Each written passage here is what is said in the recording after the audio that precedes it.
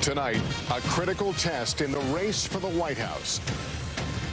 5 Republicans battling to become their party's 2024 presidential nominee.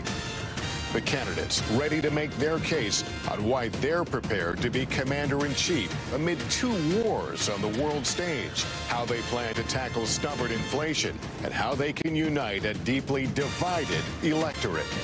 Who is best to take on President Biden? And can any of them first beat former President Trump, who's far ahead in the polls? The candidates are here. Florida Governor Ron DeSantis, former UN Ambassador Nikki Haley, entrepreneur Vivek Ramaswamy, former New Jersey Governor Chris Christie, and South Carolina Senator Tim Scott. From NBC News, the Republican presidential debate. Live from the Adrian Arst Center in Miami, Florida.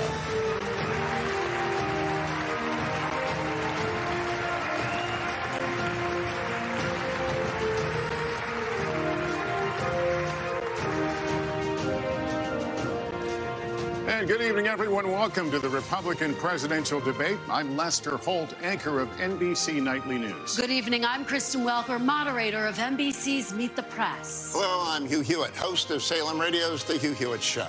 We are now just 68 days from the Iowa caucuses when Republican primary voters will begin to determine their party's nominee for president. Tonight, we'll question 5 candidates seeking that nomination on how they're best prepared to be commander-in-chief.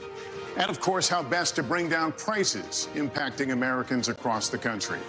We have 2 hours for a serious debate on the issues that matter most to Republican voters. Candidates will have 1 minute and 30 seconds for answers and the opportunity for a closing statement. Follow-ups will be at the discretion of all of us at the table, the moderators. Invoking a candidate's name or policy does not necessarily mean the mentioned candidate is entitled to a response. We want to caution all the candidates not to interrupt or speak over your fellow debaters. If you talk over each other, the voters can't hear you. And given the critical issues we're facing specifically on the world stage, we want everyone to hear every word you have to say. Continued interruptions may result in loss of additional questions. And to our audience, please hold your applause so that the candidates can be heard. With that said, let's have a good debate. All right, our first question, the opening question, is one for all of you. Donald Trump is the first ex-president in more than 100 years to run for the White House again, and he remains popular among Republican primary voters as his legal challenges mount. Governor DeSantis, let me begin with you on this one. Speak to Republican voters who are supporting Donald Trump. Why should you and not him be the Republican nominee to face Joe Biden a year from now? This country is in trouble, and the elites that have put us here, they don't care about you. They don't care that you're having to grapple with higher grocery prices or have higher gas prices. They don't care that your family's less secure because of the open border that's allowed drugs and even terrorists to come into this country. Well, I care. I am not going to sit idly by and let this country continue its downward spiral. We need leadership, and we need it now. I'll take the hits. I'll take the arrows. I'll take the slings. Because ultimately, it's not about me. It's about you. I will fight for you. I will make sure to lead this country's revival, and I will win for you and your family. Actions speak louder than words. We don't have time for excuses, and it's not something that we're going to be able to have all these distractions. As a veteran, I will get the job done. Now, if you look where we are now, it's a lot different than we were in 2016. And Donald Trump's a lot different guy than he was in 2016. He owes it to you to be on this stage and explain why he should get another chance. He should explain why he didn't have Mexico pay for the border wall. He should explain why he racked up so much debt. He should explain why he didn't drain the swamp. And he said Republicans were going to get tired of winning. Well, we saw last night, I'm sick of Republicans losing. In Florida, I showed how it's done. 1 year ago here, we want a historic victory, including a massive landslide right here in Miami-Dade County. That's how we have to do it. So I promise you this, as the nominee, next November, I'll get the job done. And as president, I will deliver. Your time is up. Let me turn to Ambassador Haley. Audience, let me turn to Ambassador Haley. Why you and not the former president? Well, I think you look at the fact that we're almost $34 trillion in debt. 60% of Americans are living paycheck to paycheck.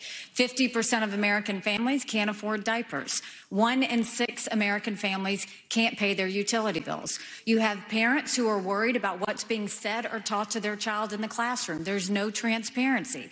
We have anti-Semitism all over our college campuses, and students feel unsafe. You've got an open border where terrorists can come through, and we've got wars happening all over us, and there are dangers around us. You know, everybody wants to talk about President Trump. Well, I can talk about President Trump. I can tell you that I think he was the right president at the right time. I don't think he's the right president now. I think that he put us $8 trillion in debt, and our kids are never going to forgive us for that. I think the fact that he used to be right on Ukraine and foreign issues, now he's getting weak in the knees and trying to be friendly again.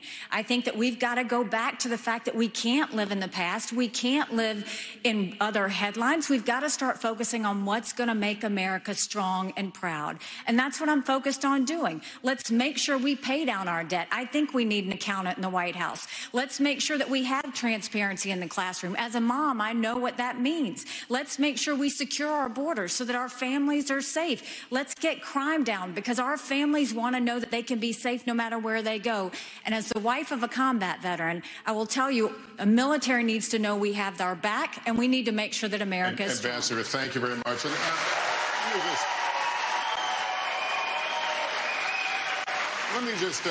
let me just caution the audience. Let's not go down this road. We've asked you to please, keep restraining yourselves, and would be helpful so we can hear the candidates, because these are important issues and the voters want and need to hear them. Mr. Ramaswamy, let me turn to you. Please make your case. Why should you be the nominee and not the former president? I think there's something deeper going on in the Republican Party here, and I am upset about what happened last night. We've become a party of losers at the end of the day. It was a cancer in the Republican establishment. Let's speak the truth. I mean, since Ronna McDaniel took over as chairwoman of the RNC in 2017, we have lost 2018, 2020, 2022, no red wave that never came. We got trounced last night in 2023. And I think that we have to have accountability in our party. For that matter, Ron, if you want to come on stage tonight, you want to look the GOP voters in the eye and tell them you resign, I will yield my time to you. And frankly, look, the people there cheering for losing in the Republican Party. Think about who's moderating this debate. This should be Tucker Carlson, Joe Rogan, and Elon Musk. We'd have 10 times the viewership, asking questions that GOP primary voters actually care about and bringing more people into our party. You think the Democrats, and we've got Kristen Welker here, do you think the Democrats would actually hire Greg Gutfeld to host a Democratic debate? They wouldn't do it. And so the fact of the matter is, Kristen, I'm going to use this time because this is actually about you in the media and the corrupt media establishment. Ask you, the Trump-Russia collusion hoax that you pushed on this network for years, was that real, or was that Hillary Clinton made up disinformation? Answer the question. Go. Mr. Roberts. This is how we get our country back. We need accountability, because this media rigged the 2016 election. They rigged the 2020 election with the Hunter Biden laptop story. Mr. Ramaswamy, and they're going to rig this election. Your time is up. Accountability. Let me turn to Governor Christie. Why you, audience, let's not do this. Let's not do this. Let's let the candidates speak. Governor Christie, why you and not former President Trump? Well, Lester, look, you said it at the beginning of the debate. We are dealing with extraordinarily important issues facing this country right now. We have our greatest ally in the Middle East under fire from a terrorist group that has committed to wiping them and every Jewish person in this world off the map. We have Ukraine with Vladimir Putin, a communist KGB dictator who wants to put the old band back together. He's starting in Ukraine, and he's going to move to the Baltics and Poland after that. We have inflation in this country that is choking every American family that wants to try to rise up and give their children a better life. And tonight, we need to decide which president is going to be the one to tackle the big issues, who's going to make this country look once again, not just inward, but look outward at the world. I'd say America is the country, the indispensable nation that makes this a safer world and in a safer world, American innovation, American hard work has always been the thing that has driven our country to greater things. I'm going to be the president who will do those big things. We're not going to be small, and I'll say this about Donald Trump. Anybody who's going to be spending the next year and a half of their life focusing on keeping themselves out of jail and courtrooms cannot lead this party or this country, right, and it needs to be said plainly. Governor, thank you. Let me turn to Senator Scott. Senator Scott, you've said former President Trump can't win. Make your case to Republican voters. Well, certainly. What I would say without any question is that the truth of my life destroys the lies of the radical left. We need a president and a candidate who will actually help our base solidify and attract independent voters into our party. The Great Opportunity Party is now winning back African-American voters and Hispanic voters because we are working on a foundation based on faith. Our nation is facing some deep challenges.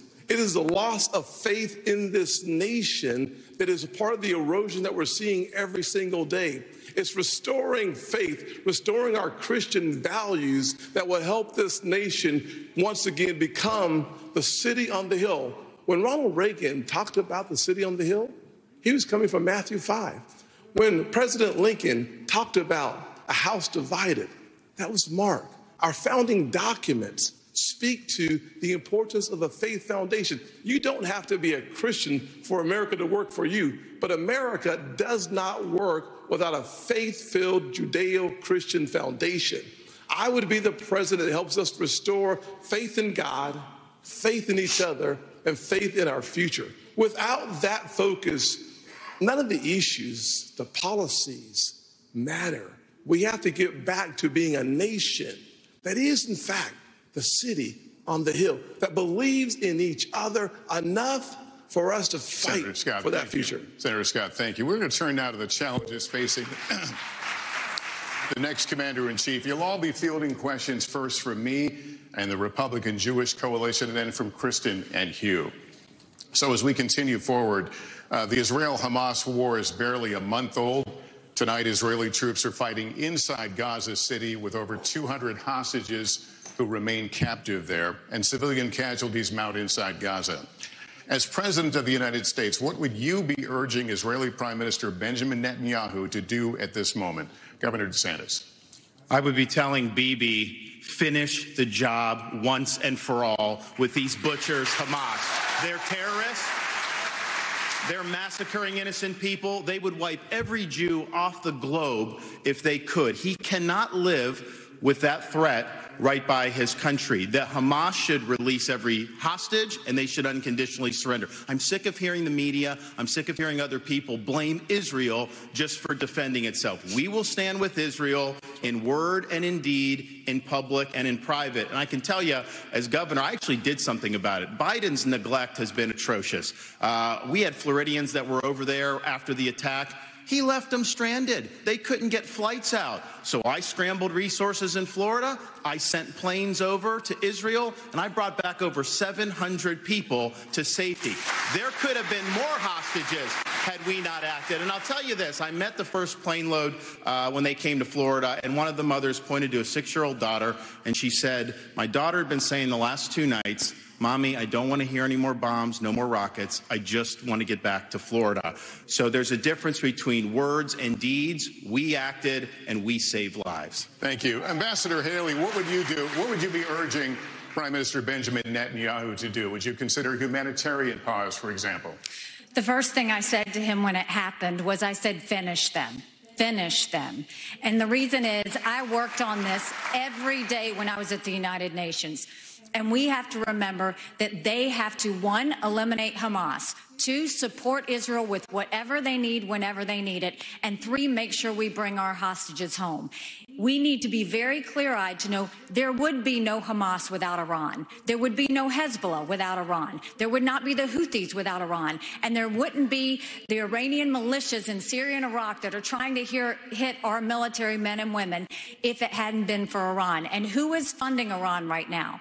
China is buying oil from Iran. Russia is getting drones and missiles from Iran. And there is an unholy alliance. We need to be clear-eyed. The last thing we need to do is to tell Israel Israel what to do. The only thing we should be doing is supporting them and eliminating Hamas. It is not that Israel needs America. America needs Israel. They are the tip of the spear when it comes to this Islamic terrorism, and we need to make sure that we have their backs in that process. All right. Thank you. Mr. Ramaswamy. Mr. Ramaswamy, any daylight between you and the candidates we just heard on this issue on what you would tell the Prime Minister? Not in terms of what I would tell the Prime Minister, no. In fact, I would go one step further. The founding vision of Israel was based on the idea that they don't want to depend on anybody else's sympathy or direction in defending themselves. So what I would tell Bibi is that Israel has the right and the responsibility to defend itself. I would tell him to smoke those terrorists on his southern border, and then I'll tell him as President of the United States, I'll be smoking the terrorists on our southern border. That's his responsibility. This is our responsibility. That's how we move forward. But I want to be careful to avoid making the mistakes from the neocon establishment of the past. Corrupt politicians in both parties spent trillions, killed millions, made billions for themselves in places like Iraq and Afghanistan, fighting wars that sent thousands of our sons and daughters, people my age, to die in wars that did not advance anyone's interests, adding $7 trillion to our national debt. And Joe Biden sold off our foreign policy. Joe Biden's son, Hunter Biden, got a $5 million bribe from Ukraine. That's why we're sending $200 billion back to that same country. The fact of the matter is the Republican Party is not that much better. You have the likes of Nikki Haley, who stepped down from her time at the UN. Bankrupt or in debt was her family.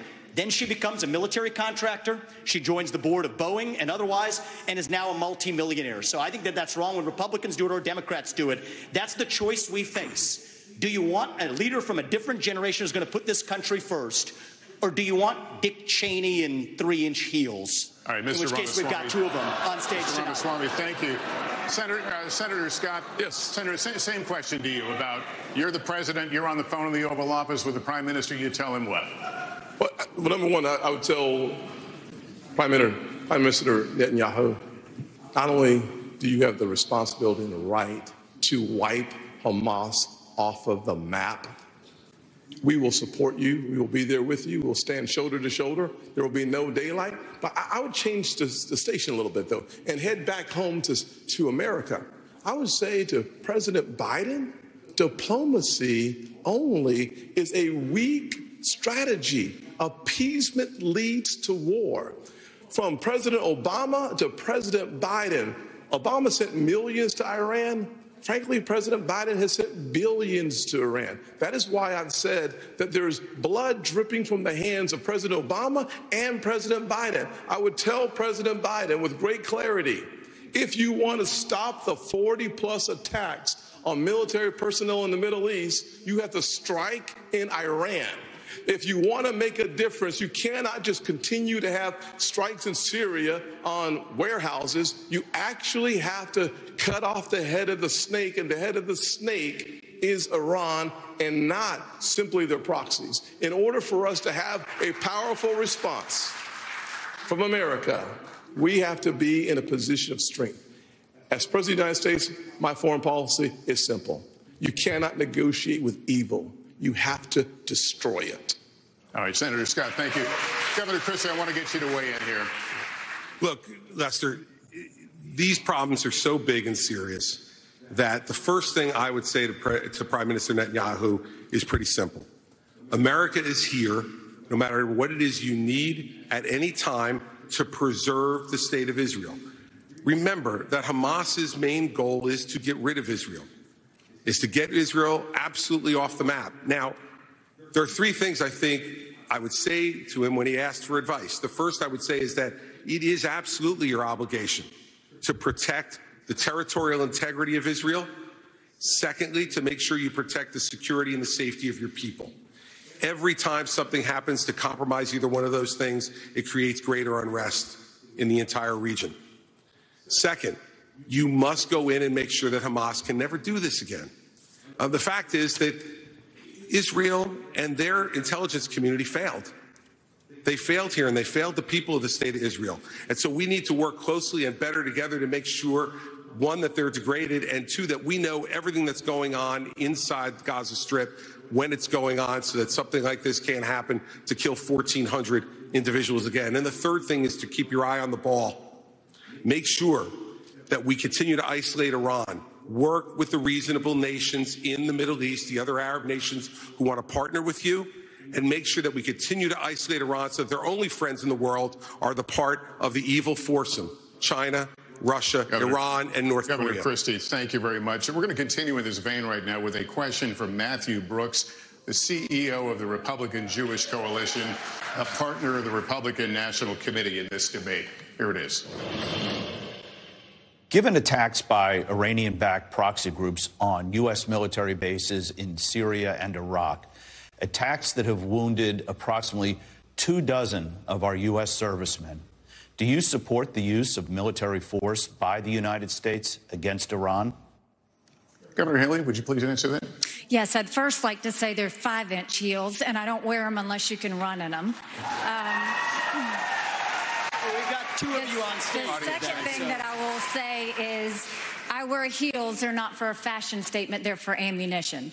What we need to be doing for Iraq and Syria is, first of all, the idea that our men and women could be targeted and that we've allowed almost 100 hits to happen under Biden's watch is unthinkable. We need to understand this is Iran giving the green light, telling them what to do, and we shouldn't be doing the tit for tat like what Joe Biden has done. We need to go and take out their infrastructure that they are using to make those strikes with so they can never do it again. Iran responds to strength. You punch them one and you punch them hard and they will back off. But what we don't need is Biden falling all over himself to get back in the Iran deal. Him giving $6 billion to get 5 hostages home. Him telling Netanyahu now that he needs a pause or a ceasefire. We don't need him going and sitting there tiptoeing around Iran because he thinks they're going to do something. You don't respond to an enemy and a terrorist with fear. You respond with strength. When you do that, that's when the world pays attention, and that's when Iran stops. Thank you. Governor DeSantis, if I can continue with you. Just today, the U.S. launched another one of its limited airstrikes against targets in Syria, this time Iranian-linked facility. How far would you go militarily to hold Iran accountable? Well, first, Matt, thanks for your question, and I appreciate what you've done over the last month. I know it's been very difficult for the community, and appreciate you guys rallying together in difficult times. I actually served in Iraq back in the day, and we had al-Qaeda in Iraq. You had Shia militias that were funded by Iran that were killing hundreds and hundreds of U.S. troops. And as commander-in-chief, I am not going to put our troops in harm's way unless you're willing to defend them with everything you have. Biden has them out there. They're sitting ducks. He's doing glancing blows. That's just inviting more attacks from the Iranians. I would say you harm a hair on the head of an American service member, and you are going to have hell to pay. We are not just going to sit there and let our service members be sitting ducks, and that's true whether it's Iran or whether it's any country on the world. We have to be strong, and we have to defend the people who defend us. All right, thank you, Governor. Now our second and final question from Matthew Brooks of the Republican Jewish Coalition. Please watch. Jewish students across the country are threatened and under attack. What do you say to Jewish students on college campuses who feel unsafe given the dramatic rise in anti-Semitism? And what do you say to university presidents and college presidents who have not met the moral clarity moment to forcefully condemn Hamas terrorism? Mr. Ramaswamy, would you like to take that one? Absolutely. I think the scourge of anti-Semitism across this country, including at places like my alma maters and places like Brooklyn Bridge in New York, it's sad to see, but here's what history teaches us. Anti-Semitism is a symptom of a deeper cancer in a country and a society that is lost, and we are lost. Several years ago, when I wrote my first book, Woke Inc., I was talking about they were chanting death to America. Death to white people, death to Christians. Nobody was waking up back then. Now it's even bad. Now they're saying death to Israel and worse. So it is wrong, but we have to get to the root cause here. Now, I think it's really important that we do this through leadership, not censorship. Leadership means fill that void with purpose and meaning. Dilute this wokeism and anti-Semitism to irrelevance. These kids, they have no idea what the heck they're even talking about when they're siding with Hamas over Israel. They are fools. But I also want to caution here, if we go the direction of Ron DeSantis or Nikki Haley, with whom I respectfully disagree on this issue, pro-censorship, telling student groups to disband. Mark my words. Soon they will say if you question a vaccine and its side effects, you're a bioterrorist. Soon they will say that if you show up at a school board meeting, you're a domestic terrorist. Soon if they say that J6 prisoners should be released, you're an insurrectionist terrorist. So that's where this road ends. We don't quash this with censorship because that creates a worse underbelly. We quell it through leadership by calling it out. These university administrators have lost their way, and we need leadership at the top in the United States of America that restores our founding values and that has no place for this kind of anti-Semitic hate. That's where I stand while respecting our Constitution. Your time is out. Senator Scott, let me get you to weigh in on what you just heard. Well, let me just say to every single university president in America, federal funding is a privilege, not a right. Number one. Number two, to every student who've come to our country on a visa to a college campus, your visa is a privilege, not a right. Number three, any campus that allows for anti-Semitism and hate, to allow students to encourage terrorism, mass murder, and genocide, you should lose your federal funding today, period. To all the students on visas who are encouraging Jewish genocide, I would deport you from those campuses. We have to stand strong with our Jewish Americans. At the end of the day, we should not have our Jewish students in a library being told to hide. On our streets in New York, a Jewish citizen has the right to walk on the streets of America with no fear. They have the right to go to college campuses, go to class, and not fear. We will restore that. I started working on anti-Semitism on college campuses in 2017 because even then there was a rise of anti-Semitism on college campuses. We must force the people off those campuses and Senator frankly, Scott, thank you. Let me turn to the Governor DeSantis here. What do you think about what he just said? I was the first presidential candidate to say, if you are here on a student visa as a foreign national, you're making common cause with Hamas, I'm canceling your visa and I'm sending you home. No questions asked.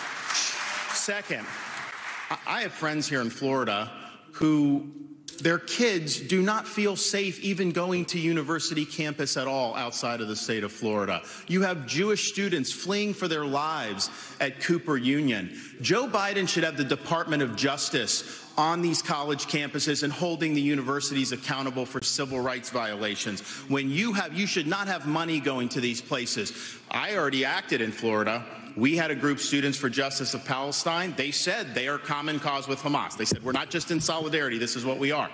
We deactivated them. We're not going to use state tax dollars to fund jihad. No way. And what is Biden doing? Not only is he not helping the Jewish students who are being persecuted, he is launching an initiative to combat so-called Islamophobia.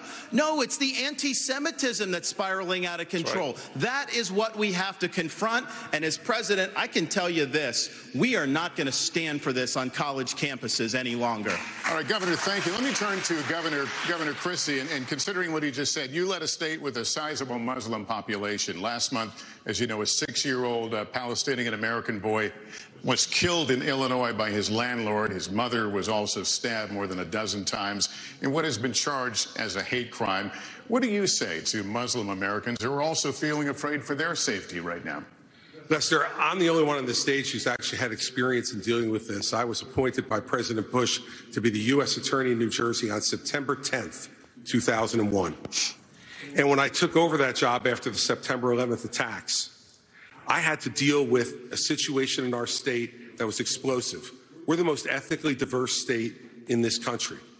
And so first, we heard credible reports about Jewish students and synagogues being threatened in our state in the aftermath of 9/11. We made sure that we sent federal agents to those synagogues and we protected them, and the same thing should be being done now.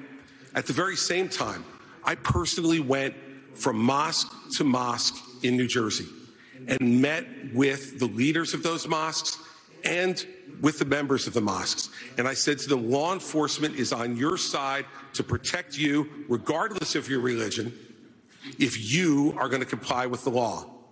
And we developed fabulous relationships with Muslim Americans all across the state of New Jersey, and we stopped any hate crimes that were going on either against Jewish Americans in New Jersey or Muslim Americans in New Jersey. It takes leadership, Lester, to know how to do this. You must work with both sides. Both sides need to know it, but let us never have a false moral equivalence between Hamas and Hezbollah and the Jewish people. The Jewish people stand for right and justice, and Hamas and Hezbollah stand for death. Governor Christie, thank you. Ambassador Haley, what do you say to Americans who are simply afraid right now in this current environment that we're talking about? I think, you look at the country, and the country is all out of sorts. I think, look at what these kids are dealing with on college campuses. What makes me so angry is not only do you have the kids barricaded in the library, they've said they were going to shoot up the kosher dining hall. You've got kids' dorm rooms who are being set on fire because they have something related to Israel on their doors. No person should ever feel in danger like this. And this is what I would say about our college presidents, is if the KKK were doing this, every college president would be up in arms. This is no different. You should treat it exactly the same. Anti-Semitism is just as awful as racism, and we've got to make sure they're protected. And for everybody that's protesting on these college campuses in favor of Hamas, let me remind you something. Hamas said death to Israel and death to America. They hate and would kill you too. And the idea that they're talking about genocide for the Jewish people, that's not the values of America. That's not us. We're better than that. We don't need to celebrate terrorists. We don't need to celebrate genocide. We don't need to celebrate violence towards anybody. We need to go back and soul search in our country and remember what we are about. And we are about taking care of people, not going and making them live in fear because some other terrorist activity says they want to destroy them. Ambassador, thank you. Kristen. Lester, thank you. This is another question for the entire field, so you will all get a chance to respond. But Senator Scott, I'd like to start with you. The United States has given Ukraine financial and military support since the war began more than 600 days ago. President Zelensky told me on Sunday if Russia isn't stopped now, quote, the price will be higher for the United States, and Americans would be forced to, quote, send your sons and daughters to defend NATO countries. Senator Scott, where do you stand on more funding for Ukraine? I certainly have been very supportive of Ukraine. I believe that ultimately we should make sure that the President of the United States states what is America's national vital interest in Ukraine. It is actually in degrading the Russian military. We've been very effective using our resources and our weaponry and the incredibly high price of Ukrainian blood to achieve that objective. Every day we get closer to the degradation of the Russian military, and that's good news. But the American people are frustrated that they do not have a president who reminds us and tells us, where's the accountability? Where are those dollars? How are those dollars being spent? We need those answers for us to continue to see the support for Ukraine. And at the same time, I would say that a package that's been offered by the president for Ukraine and Israel, that's the wrong approach. We need to focus specifically on providing Israel with the $14 billion that they need so that we show the world that we are 100% undeniably standing shoulder to shoulder with Israel. And then as we turn away from that direct support for Israel, we should go to our southern border and close our southern border with the resources necessary. I believe that we have sleeper terrorist cells in America. Thousands of people have come from Yemen, Iran, Syria, and Iraq. If we are going to deal with the national security emergency at our border, we have to do it now. Senator Scott, thank you. But just to be very clear, if you were president, if you were in the Oval Office today, would you sign off on more military funding for Ukraine, or would you discontinue it? Bottom line is we have to first have the level of accountability that allows the American people to understand where the resources have gone. number one. Number two, after we have that responsibility taken care of and accountability, then we have an opportunity to look at the overall strategy that helps us degrade the Russian military while we use our resources and, frankly, keeping our NATO partners safe from the Russian military is absolutely essential. As you understand, Article 5 would require to support and to defend NATO, our troops on the ground. The fastest way for us to eliminate that possibility is for us to destroy, to the extent possible, the Russian military. By doing so, we actually achieve the objective of keeping our military home. And that's good news. Thank you, Senator Scott. Mr. Ramaswamy, are you persuaded by President Zelensky's urgent new plea? Where do you stand on more funding? I'm absolutely unpersuaded. And I'm actually enjoying watching the Ukraine hawks quietly, delicately tiptoe back from their position as this thing has unwound into a disaster. The first half of this race, I was the only person standing for it. Now they're actually quietly coming around to being more cautious, as they should. Level with the American people here. Ukraine is not a paragon of democracy. This is a country that has banned 11 opposition parties. It has consolidated all media into one state TV media arm. That's not democratic. It has threatened not to hold elections this year unless the U.S. forks over more money. That is not democratic. It has celebrated a Nazi in its ranks, the comedian in cargo pants, a man called Zelensky, doing it in their own ranks. That is not democratic. More facts for you that you won't hear from the mainstream in either party or the mainstream media. The regions of Ukraine that are occupied by Russia right now in the Donbass, Luhansk, Donetsk. These are Russian-speaking regions that have not even been part of Ukraine since 2014, that other people probably couldn't name those provinces for you. Those are the hard facts. And so to frame this as some kind of battle between good versus evil, don't buy it. And I'd like the likes of the sharpest of the war hawks on Ukraine, Nikki Haley, to have some accountability and answer. Do you want to use U.S. taxpayer money to fund the banning of Christians? That is actually what's happening. They're using the Ukrainian Orthodox Church. They have banned them. The Ukrainian parliament just did this last week, supported by our dollars. And I think you owe it to the American people, Nikki, to at least this one time at least condemn. Thank you. That's time. At least to condemn their banning of Christians. Mr. Ramaswamy, thank you. Mr. Ramaswamy, thank you. We asked the questions. Ambassador Haley, well, she deserves to what is your take on more funding for Ukraine? I am telling you, Putin and President Xi are salivating at the thought that someone like that could become president. They would love to see that. The fact of the matter is she doesn't answer the question. So this is what I will tell you. We're driving Russia into China's hands because of these foolish policies. You had your time to talk. The ambassador has the floor. Ambassador, thank you. The first thing I'll tell you is we all remember what that thug did when he invaded Ukraine. We all know that 500,000 people have died because of Putin. And here is a freedom-loving, pro-American country that is fighting for its survival and its democracy. No, I don't think we should give them cash. I think we should give them the equipment and the ammunition to win. And I'll tell you, if Biden had done it when they first asked for it, this war would be over. But let's also remember this. When you left Afghanistan in shambles and left them with a ton of weapons and money, it's not that we left, it's how we left. When you look at Ukraine, don't think for a second, now everybody wants to move away from Ukraine. They'll want to move away from Israel a year from now. America can never be so arrogant to think we don't need friends. After 9/11, we needed a lot of friends. Now is the time to get partnerships. This unholy alliance between Russia, Ukraine, and China is real. There is a reason the Taiwanese want us to support the Ukrainians. It's because they know that China is coming after them next. There is a reason Ukrainians want us to support Israelis, because they know that if Iran wins, Russia wins. Ambassador, we have to see the combination of the three. Ambassador, thank you. Governor Christie, what is your take, and how long should Americans be expected to help fund the war in Ukraine? Kirsten, let's remember the last time that we turned our back on a shooting war in Europe. It bought us just a couple of years. And then 500,000 Americans were killed in Europe to defeat Hitler. This is not a choice. This is the price we pay for being the leaders of the free world.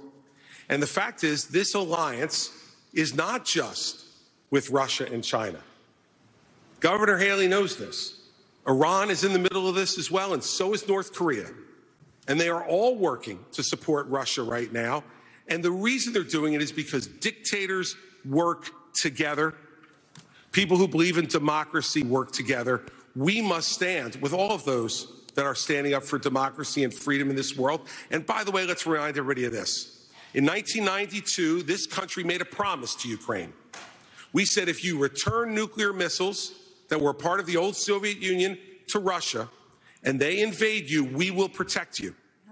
An American promise that's 31 years old is no different than an American promise that's made tonight on this stage. We need to stand by it. And those of us who forget history are doomed to repeat it. And I'd like to respond. And the absolute giving in to dictators, which is being suggested on this stage, just shows the immaturity of the approach. Governor Christie, thank you. Governor DeSantis, I'd like you to weigh in on this idea. Are you concerned that this could become a wider war if Putin is not stopped now? Well, any suggestion by Zelensky or anyone else that we're going to eventually have U.S. troops there, I can tell the American people when I'm president, that will not happen. We are not going to send your sons and daughters to Ukraine. I am going to send troops to our southern border. If you look at the threats that we face, terrorists have come in through our southern border. I'm going to shut it down. I'm going to have the military, and I'm going to deport the people who've come, particularly under Biden, who've come from the Middle East, come from all these places. Now, Biden wants $105 billion. 60, most of that's Ukraine, including some of it going to pay pensions for bureaucrats and salaries. That is a totally ridiculous use of American tax dollars. He says he has money for border to try to do, and the media will repeat that. When you look at it, what most of the money is money to process more illegal aliens into this country. How is that solving the problem? That's making the problem worse. And what does he do for the Indo-Pacific? A pittance. That is the top threat that we face. We need to bring this war to an end. We need the Europeans to step up and do their fair share. And we need to get serious about the top threat that this country faces, which is the Chinese Communist Party. So if I may respond to the Ukraine question. In fact, we are going to go from the hot wars in Ukraine and Gaza and Israel to what many people are calling the new Cold War with China. And I remind the audience that it's important for our visitors at home to be able to hear you, and especially for the people in Beijing to hear you. Many Republicans believe that the Chinese Communist Party and General Secretary Xi is an existential threat to the United States. The flashpoint is Taiwan. For decades and decades, the American military, but primarily the United States Navy, has deterred an attack from China to the island state of Taiwan. But Ronald Reagan's Navy of 600 ships is gone. Now, the question to you is, and I'll start with you, Ambassador Haley, because you were in President Trump's cabinet. His goal was a 355-ship Navy. That's what he pushed for. He got to 300. It's now at 291. Is that big enough to deter and, if necessary, defeat an invasion of Taiwan? China has the largest naval fleet in the world. They have 350 ships. They'll have 400 ships in 2 years. We won't even have 350 ships in 2 decades. China has built up their military. It's not just land, air, and sea. They're doing cyber. They're doing artificial intelligence. They're doing space. America needs to modernize our military. We need to do everything we can. The first thing is you go and you make sure you have the backs of Ukraine. That's why the Taiwanese want us to support Ukraine, because they know that sends the biggest message to China. The second thing is we go to China and we start being tough on them. No more sales of our American soil to China, and let's take back what they've already stolen. Then you go and to the universities. No more having millions of dollars go to our universities. Then we will go and end all formal trade relations with China until they stop murdering Americans from fentanyl, something Ron has yet to say that he's going to do. And then we modernize our military. When we strengthen our military, when we modernize it with the focus of cyber, artificial intelligence, and space, when we make sure that we have the backs of our friends, whether it's in Israel, whether it's in Ukraine, and we should be arming Taiwan. Make sure they have the equipment they need. Make sure they have the training they need now. There's nothing China fears more than knowing that America will have Taiwan's back. Let's make sure that we show it by making sure they have the equipment they need. Governor DeSantis, my question is specifically about the Navy. It's at 291. It's going to go down perhaps as low as 280. Is it enough? And what would you build if you were going to build more?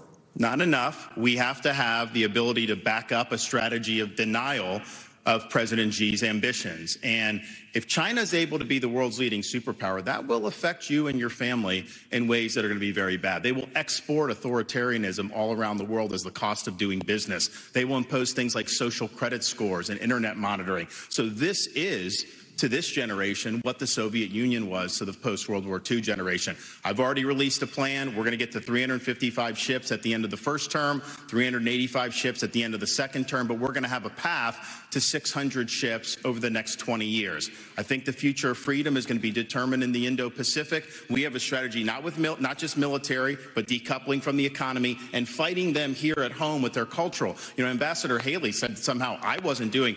She welcomed them into South Carolina, gave them land near a military base, wrote the Chinese ambassador a love letter saying what a great friend they were. That was like their #1 way to do economic development. In Florida, I banned China from buying land in this state, and we kicked out on our universities, and we kicked the Confucius Institutes out of our universities. We've recognized the threat, and we've acted swiftly and decisively. Senator Scott, you've been in the Congress since 2011. Defense spending has fallen over that entire period of time. Where are we going to get the money, and what would you build, and what kind of ships to deter China from attacking Taiwan? Well, two major problems with the question. Number one, we do not have currently a defense industrial bank to allow us to have the kind of production that we need in order to keep America safe. Frankly, if we are not prepared to fight and engage in 3 continents at the same time, think about where we are today. In the Middle East, we are in the midst of trying to back our strongest ally. In Eastern Europe, we've seen our resources and our weaponry help degrade the Russian military. The Indo-Pacific, we have real challenges. The long-term threat is China. Immediate threat is our southern border. In order for us to have the military to fight 3 different continents at the exact same time, we're going to have to invest heavily in our military, but we're also going to have to invest heavily in an industrial base so that we can hit our objectives from a military perspective, not only with our ships, but also with our planes. We are so old as a military that in order for us to recalibrate, we're going to have to invest. One of the things I do in my Made in America strategy is we create more than 4 million new jobs by having high-tech manufacturing come back to America, decoupling from China, so that we focus our attention on creating that industrial revolution that will be necessary for us to achieve the goal of having a military that is ready to be lethal and come home safe. Thank you, Senator. Mr. Ramaswamy, I'm looking for specifics. What would you build? Where would you build it? When would they be in the water? How big would the fleet get? First answer is end the toxic divest to invest program. For people who don't know about that, we're decommissioning ships in the South China Sea. The foundation of war is economics. Rebuild our defense industrial base at home. But here's the dirty little secret. Our actual defense industrial base depends on China for the supply chain, for the F-35 jets, for the ships that we're building. Think about this.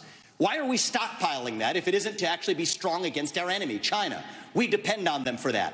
Just like we depend on them for pharmaceuticals, just like we depend on them for semiconductors. So here's why we can't get tough with China. It's because we depend on them for our modern way of life, and we have to declare economic independence from our enemy. That's the Declaration of Independence that Thomas Jefferson, at the age of 33, would have signed. Today, if he were alive, that's the Declaration of Independence that I will sign as the next president. I do have to recognize that Ron DeSantis was correct about acknowledging Nikki Haley's tough talk when she was ambassador to the UN, calling China our great friend, bringing the CCP to South Carolina. What he left out, though, Ron, and be honest about it, there was a lobbying-based exemption in that bill that allowed Chinese nationals to buy land within a 20-mile radius of a military base lobbied for by one of your donors. So I think we have to call a spade a spade. We need politicians who are independent of the forces that increase our dependence on China. My message to Xi Jinping is this. You are done buying land in this country. You will not donate to universities in this country.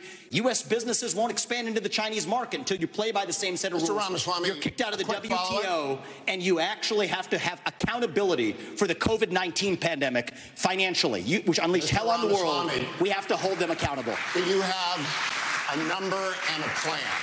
I think that we need to increase our naval capacity by at least 20% over the course of the next several years. I think we have to, at minimum, be able to meet our AUKUS agreement standards. Right now, we are at risk of not even being able to meet our AUKUS standards with Australia and the UK. So what we need to do is have a plan that reverses the trajectory of the divest to invest program I'd like to by 20% over the next 3 years. Governor Christie? You know, my first observation, Hugh, is that nobody answers your question. And my second observation is these three in the middle think they're the enemy. I know China is the enemy, and that's what we should be focused on. So let's be really clear. The nuclear submarines in this United States Navy is the greatest deterrent to Chinese aggression, and that is the first place I would go to increase American naval power. Our nuclear submarines are able to move stealthily, quietly, and effectively. And if we are going to deter China from invading Taiwan, the only way we're going to do it is to make sure that they don't know whether how many nuclear submarines from the United States of America are in the South China Sea and in that area and ready to strike on them if they decide to move on Taiwan. And so we, as our first priority, need to go directly to our nuclear sub-program, Hugh, and we need to increase it drastically. That would be priority number one. Ships would come next, but to me, the ships are secondary choice here. The submarines are the single most important thing that we could be using to deter China. But the other thing we could do to deter China is to let them know that the blood money they're spending for Russia in Ukraine right now will not be effective, that we send Putin home with his tail between his legs and make them understand that the same fate waits for them if they decide to move towards Taiwan. With a more aggressive nuclear sub-program, we'll be able to make that threat real. Thank you, Governor. We're going to take a brief pause now, and we'll be back to the Republican presidential primary debate. Please stay tuned.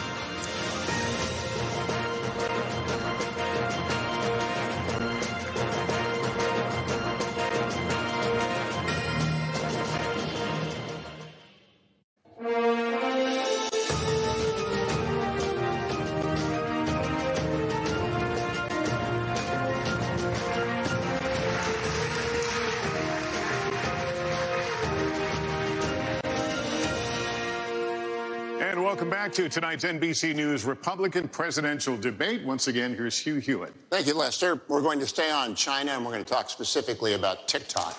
Last week, Congressman Mike Gallagher, who is chairman of the House Bipartisan Select Committee on the Chinese Communist Party, published a long essay on TikTok following the flooding of pro-Hamas propaganda onto TikTok accounts across the United States. Chairman Gallagher called it shocking. He called the app predatory, controlled by America's preeminent adversary, one used to push propaganda and divide America. It's spyware, he said, a means of surveillance. Governor Christie, do you agree with Chairman Gallagher? And if so, would you ban or force the sale of TikTok?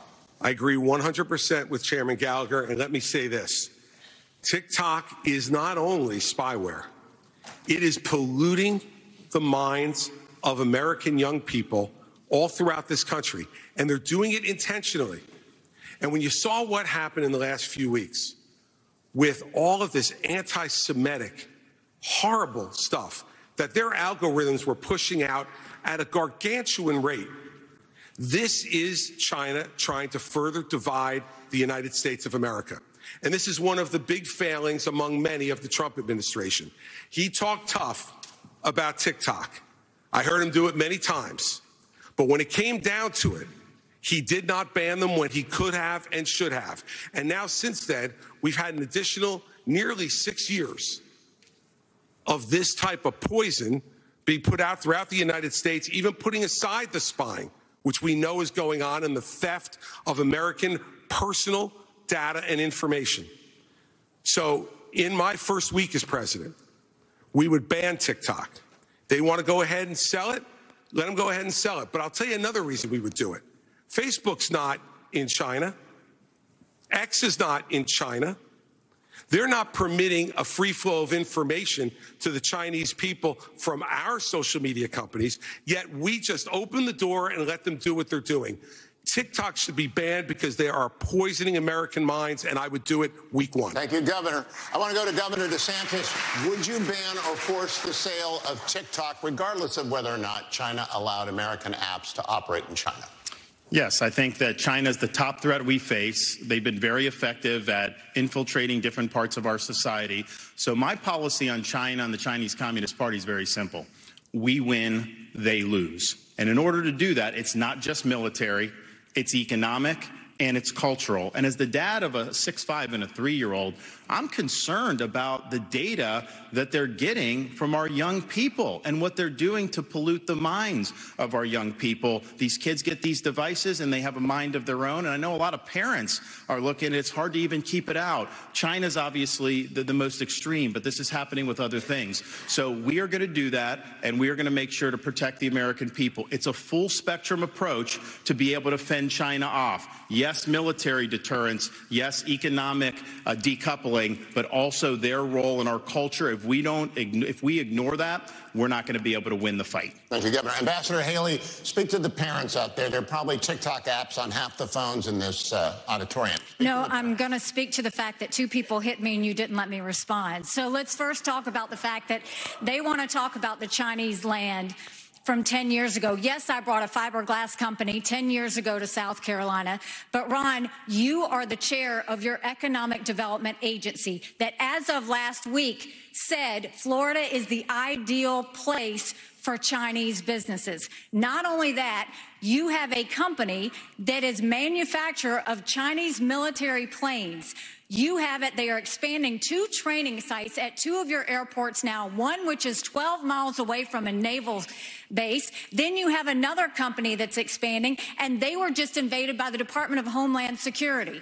So mine was 10 years ago. You gave Yours them was stuff. 6 I months didn't ago. give them anything. What's your story? And I abolished that agency that she's talking about. No, Enterprise Florida, we abolished it. And, of course, we banned China from buying the land. website Not last exactly week. a Go great check. recruiting pitch if you're banning them from purchasing land. scrubbed the website So we've stood last up week. and we've Thank you, done the Ambassador right thing Haley. in Florida. Mr. Ramaswamy, we've talked about this. You campaign on TikTok. How do you get TikTok banned if you use it? Well, I want to laugh at why Nikki Haley didn't answer your question, which is about looking at families in the eye. In the last debate, she made fun of me for actually joining TikTok while her own daughter was actually using the app for a long time. So you might want to take care of your family first. Leave my before daughter preaching to out of your anybody else, your voice. adult daughter. The next generation of Americans are using it. And that's actually the point. You have her supporters propping her up. That's fine. Here's the truth. You're just the easy scum. answer is actually to say that we're just going to ban one app. We got to go further. We have to ban any U.S. company actually transferring U.S. data to the Chinese. Here's a story most people don't know. Airbnb hands over U.S. user data to the CCP. Now, that's a U.S.-owned company. So this is the problem when you have Republicans that temporarily go the way the winds blow, and now it's popular to talk tough on China. When she was UN ambassador, called them literally, her words, not mine, our great friend. You can't be fair weather fans of the right policy. Get to the root cause. Even U.S. companies in Silicon Valley are regularly doing it. Cut the virtue signaling. The fact of the matter is Democrats are on TikTok today. The only person, one of the few people who is putting up content the way the actual algorithms work, speaking for pro-Israel views or others, is Ambassador me. And I predict Haley, more Republicans will join it. But stop U.S. companies from turning over data to Chinese companies. That's the real moderators answer, like not the virtue Kristen signal. don't get to respond to personal attacks, but you do. Thank you very much. You know, when he talks about me praising China, he doesn't know the fact that the reason China was praised was because I negotiated with China and Russia the largest set of sanctions against North Korea in a generation.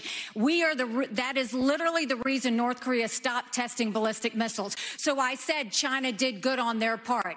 That was a negotiation you could never do. What you said, Nikki. Those are your words, not mine. And so just own up to it. You would never you can have change been able your to mind. get That's that allowed. negotiation But don't done. lie to the people about what you've said or what you've done in South Carolina. My You have brought entire them to South career Carolina. at the Ron is United right about Nations. that. Every day I fought China, and I did it by making sure hard no facts. one You could brought them get to this any country. agency heads in UN. I did it by making sure that we called them out on human rights. I did it by making sure that we held them accountable on everything that they did. That's the reason we got out of Human Rights Council. That's the reason we called them out. And there's not been a day I haven't Nikki, stopped. Senator Scott, it is your turn. Mr. Millions you made Ramaswamy, afterwards. everybody else is hanging on to the rules here, Mr. Ramaswamy. Senator Scott. Thank you. We should. I appreciate y'all clapping for me already. This is wonderful answer. Love this. Without any question.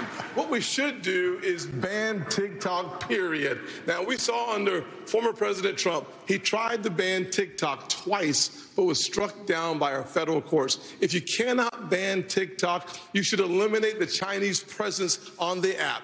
period. We also should provide, in my parents' Bill of Rights, we give parents the opportunity to give their kids permission under 14 to be on those apps. I think it's incredibly important for us as Americans to take back control of the information, especially of our kids. Where does it go? We should know that. One of the ways that we get to know that is by having a parental consent.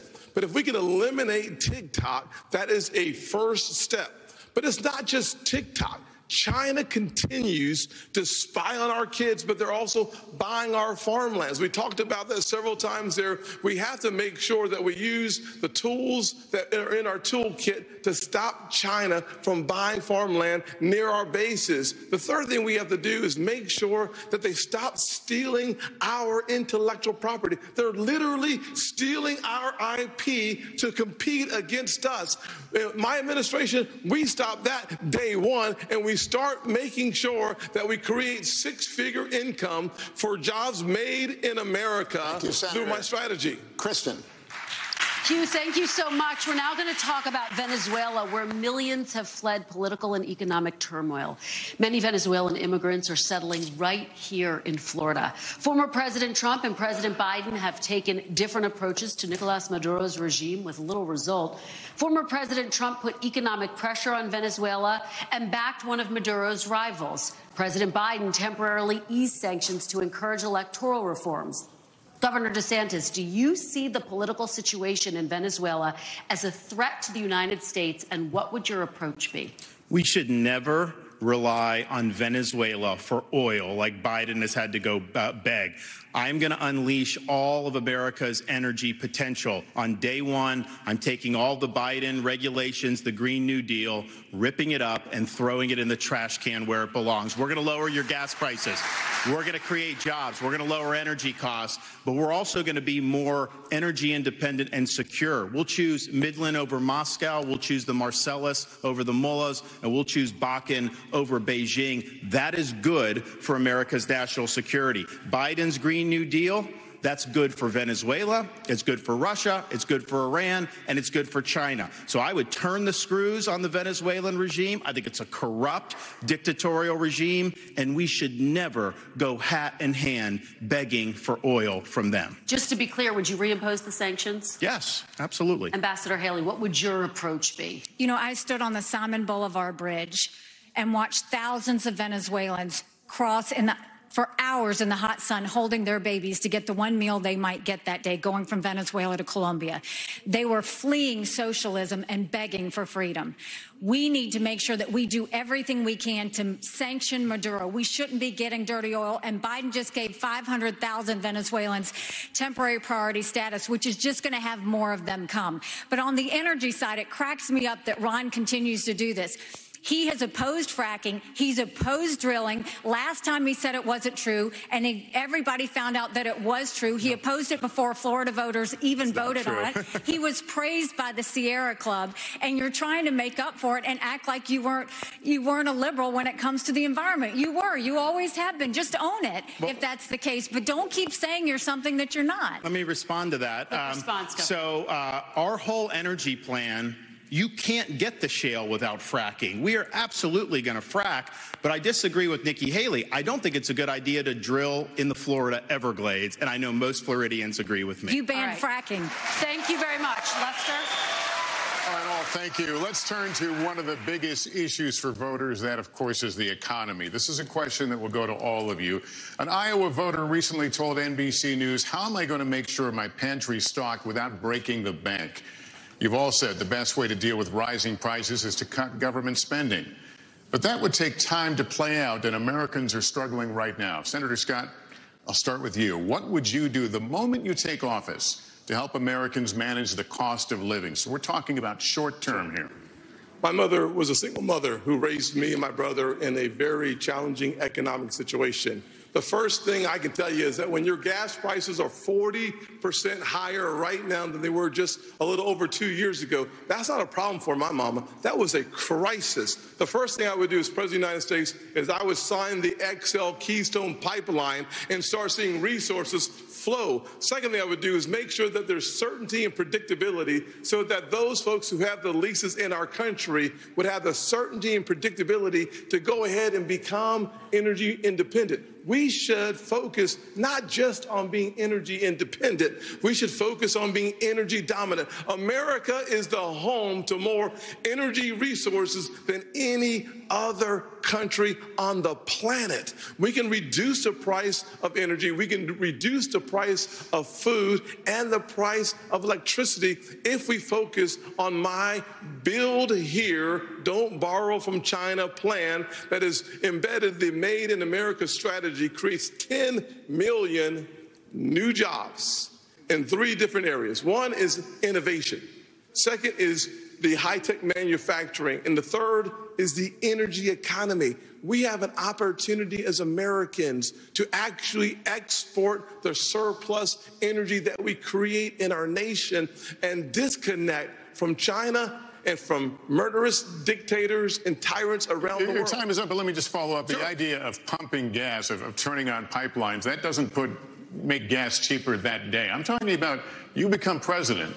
What can you do specifically to help people feel better about their situation or be better with their situation? Well, actually, it does, to be honest with you. The way that the economy works is it works on the ability to anticipate excess supply versus the demand. When that happens, confidence drives our prices down because we know there's going to be a greater surplus. When you allow for those who have leases to actually start drilling, to start using those leases for more energy excavation, you put our economy in the strongest position. And as a result of that, prices start going down. That is the kind of economy that, as President of the United States, I would lead this nation to making sure that we first use the resources in our own country and not going outside of our country in order to achieve our objective. You know, Proverbs 22:7 reminds us that the borrower is slave to the lender.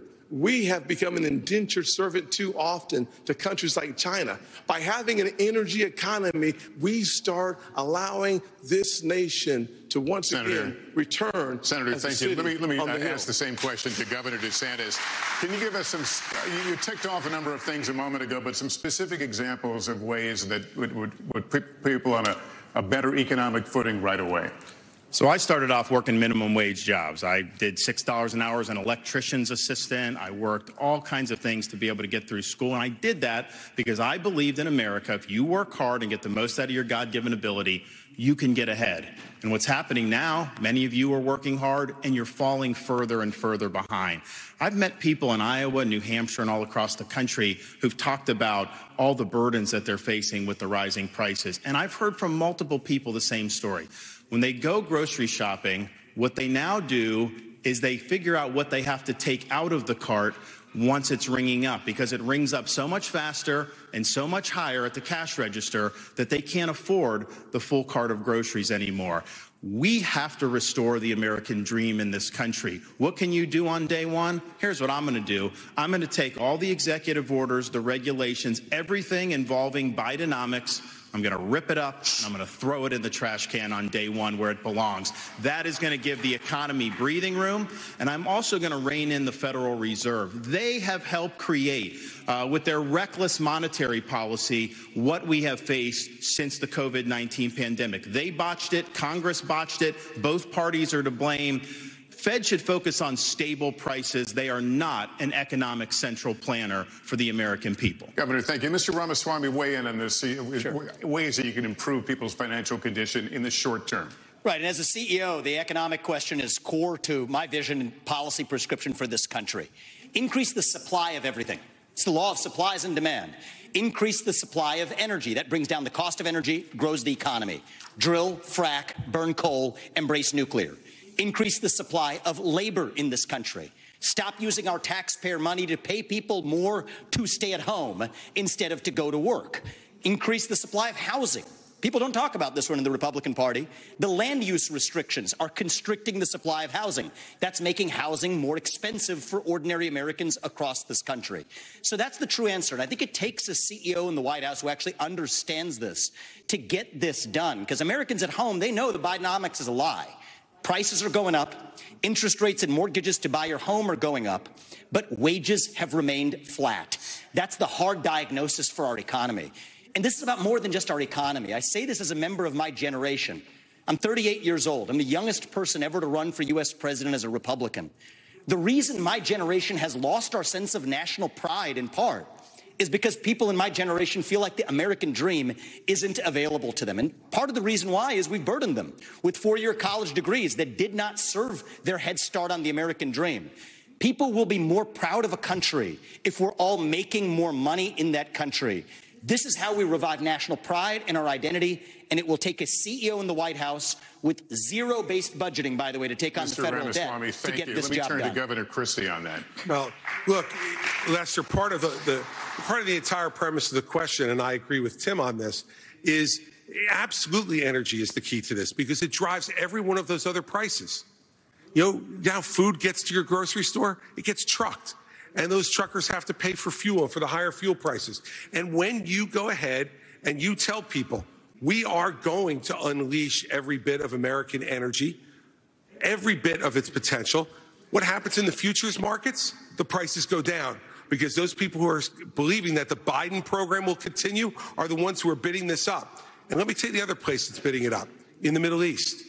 And so if you don't believe that making sure that Israel and that Israel situation that's going on right now isn't resolved and resolved quickly as President of the United States and bring stability back, that will also not permit countries like Saudi Arabia and others to be able to jack their prices as well in what they say is in response to a crisis, when it's really what it's in response to is putting more money in their pockets. When they have an American president who knows that Israel must be defended not with humanitarian pauses and not with suggestions for ceasefire, but with letting them know we will supply them with everything they need, that will also bring stability to the market.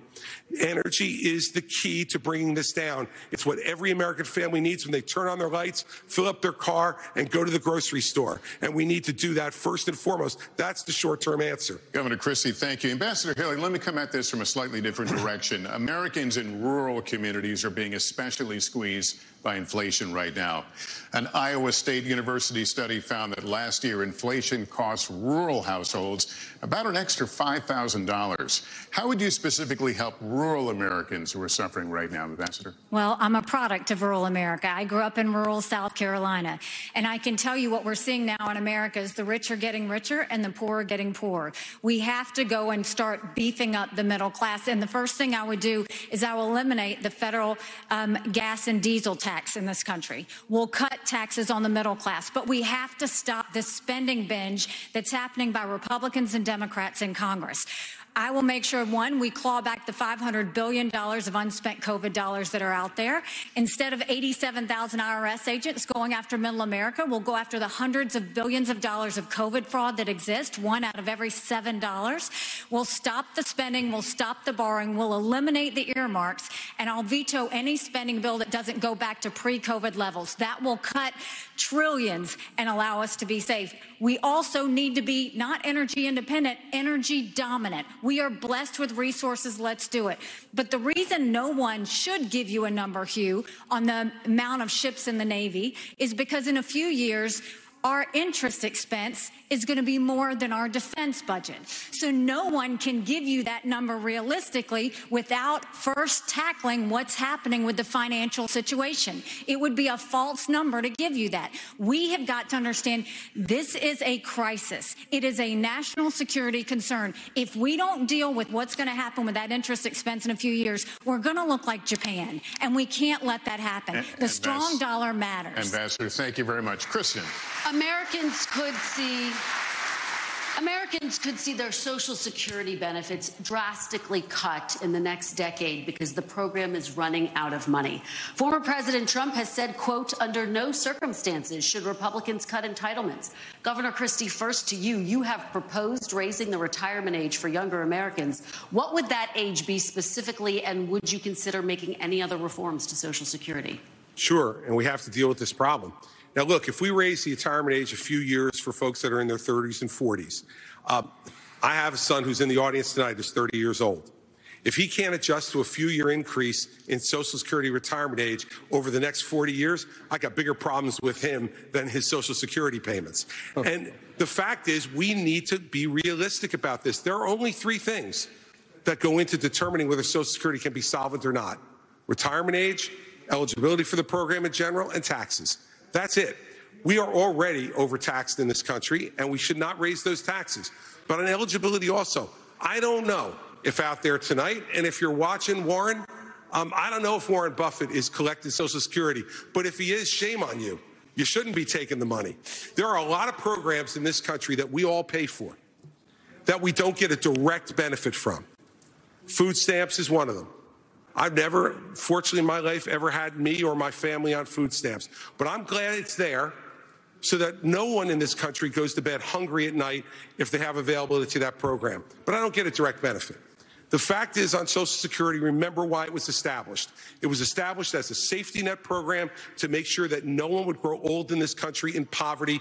That's what we got to get back to. Rich people should not be collecting Social Security. Governor, can you give me a specific age? 69, 70? What would the age be? No, look, that's going to be a part of a negotiation with Congress, Kirsten. And hell, I'm not going to start negotiating until I get there. All right, Ambassador Haley, let me have you weigh in on this, because you said in June that you would be open to raising the retirement age. Have you determined what that age would be specifically, and what other reforms are you looking at? So first of all, any candidate that tells you that they're not going to take on entitlements is not being serious. Social Security will go bankrupt in 10 years. Medicare will go bankrupt in 8. Right now you have Ron and Trump joining Biden and Pelosi saying they're not going to change or do any sort of entitlement reform.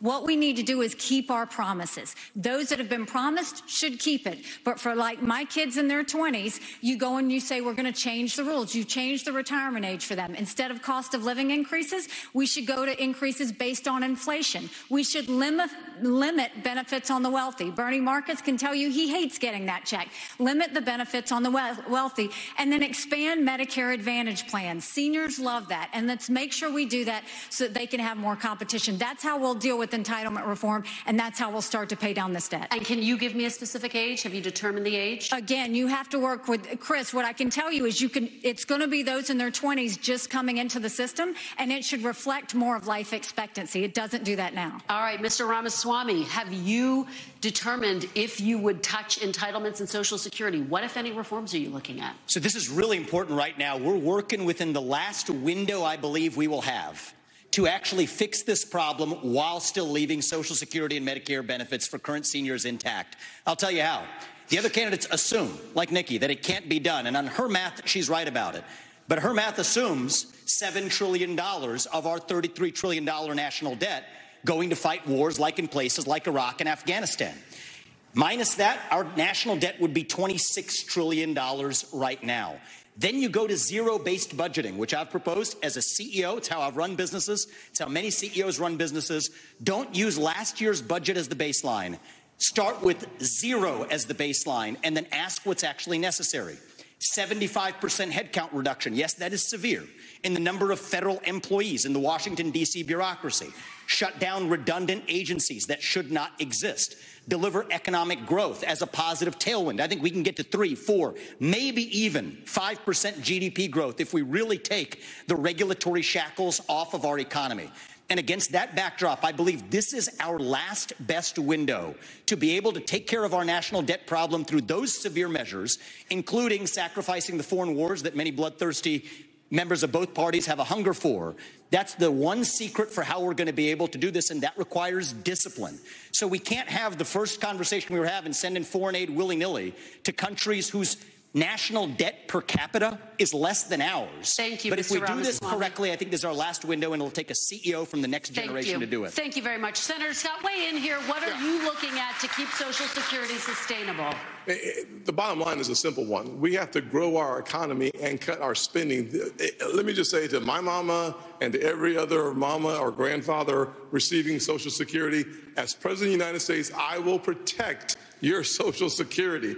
The fact is that we're spending today about $1.1 trillion on Social Security, about $750 billion on Medicare, about $300 billion on Medicaid, about $400 billion on veterans benefits, $1.7 trillion on annual appropriations. If we're going to actually tame this tiger, the way you do it is not by picking on seniors who have paid into a program that deserve their money coming back out to them. The way you deal with it is, number one, you have to grow your economy. My plan, Made in America, creates 10 million new jobs, grows our economy at 5%. By doing so, you add trillions of dollars of economic activity and billions of dollars to your treasury. Number two, you have to cut taxes. When we cut taxes in 2017, I wrote the Tax Cuts and Jobs Act. Everybody said, well, guess what? Revenue will go down. Well, in 2018, after we wrote it in 2017, what happened?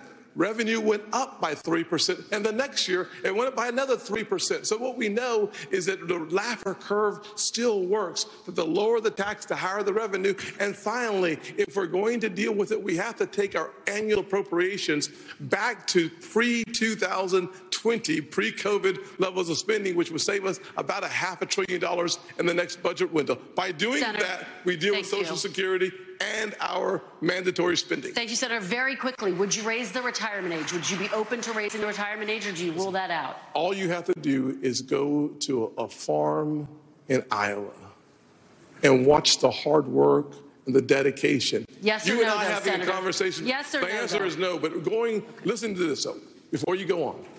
Thank you. The fact of the matter is that the more physical your labor, a year or 2 or 3 more is actually challenging to the physical body. You and I might have a different perspective, but for those farmers, they're working night and day. Thank you, Senator. I appreciate it. Governor DeSantis, finally to you, would you be open to raising the retirement age, and how would you keep Social Security sustainable? Well, look, as governor of Florida, I know a few people on Social Security, and I know it's important. My grandmother lived till 91, and Social Security was her sole source of income, and that's true for a lot of seniors throughout this country. So what I'd say to seniors in America, promise made, promise kept. I understand what you're going through with the rising prices, and you need that Social Security check. So we'll make sure to get that done. What can you do to help shore up Social Security? One of the things that's causing problems is the inflation. We have to reduce inflation. When you have higher inflation, the seniors get a cost of living adjustment, which means the program's spending more, but it doesn't cover the increase in the actual inflation rate. We also do need to get to at least 3% growth. You're never going to be able to have issues, be able to solve the budget without that. But I would note this. Congress for decades took money from Social Security. Social Security would have more tax revenue than it put out. They would take it and then they'd write an IOU to Social Security. Congress has a lot of dirty hands on this. I'm going to force Congress to stop spending so much money. And you know, one thing we have to do when we talk about the retirement age is just something that's changed in the last 4 or 5 years. Life expectancy in the United States is declining. So, Governor, yes or no? Would you raise it? Would you raise the retirement age? When life expectancy is declining, I don't see how you could raise it the other direction. So it's one thing to peg it on life expectancy, but we have had a significant decline in life expectancy in this country, and that's just a fact. All right, Governor DeSantis, thank you. Thank you, candidates. And we will be right back after a quick break from Miami, Florida.